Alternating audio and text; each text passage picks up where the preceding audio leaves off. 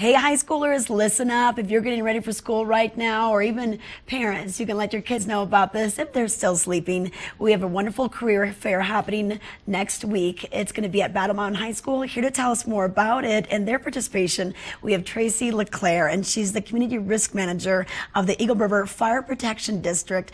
And Tracy, this is a great way for kids to really just see what kind of jobs are out there. You're going to have a lot of different professions on hand to talk to them. It is.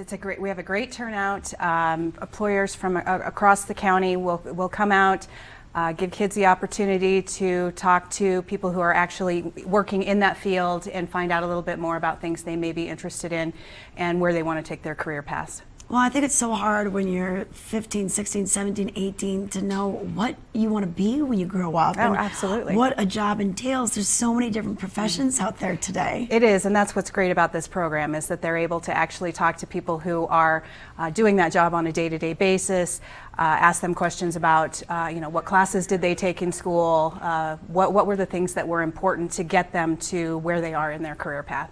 Well, let's ask you, what was it like? When did you decide, hey, I want to work for the fire and rescue and the fire department here? It's one of those things that it just kind of grew over time. I think back to, I majored in marketing and advertising in school, but found out pretty quickly that wasn't really what I wanted to do. And in the fire service, we help people, yes, and that's really important. Yes, and also, not only in the fire service helping people, but community risk manager. So even within a fire department, there are going to be different roles for different people. Yeah, absolutely. I mean, we have firefighters who are out there, they're the ones fighting fires, structure fires, wildland fires, car extrications. My job as an educator is to really hopefully help make sure that emergency situation doesn't happen in the first place. Okay. Yes, and it's really interesting for these high schoolers to see the different career paths. If they don't want to move away, sometimes you have to move to a bigger city. We are a pretty small town. If you want to stay close to home, this could be a great career path for someone. It is, and we actually, the area of familiarity is huge, and so we would love to have more local kids bilingual. Spanish speaking is also a really big thing because we have such a large Hispanic population here. Okay. Well, Tracy, so anything special you guys are bringing to the career fair? Are you going to bring the fire truck out there? We'll have the fire truck. I'll have a crew with me. We'll probably bring in some of the firefighter equipment and gear. And so you can put on the coat and yeah, they can see the SCBA and the bunker gear. So.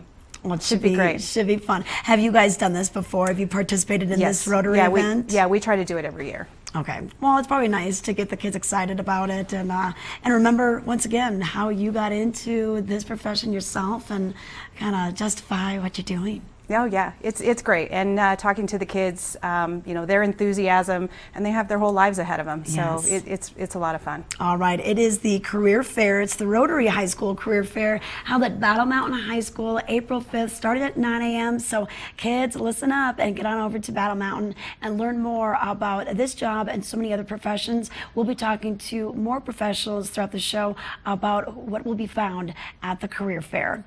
We have Mark Sassy. He's standing by. He's going to let us know about this upcoming storm heading our way.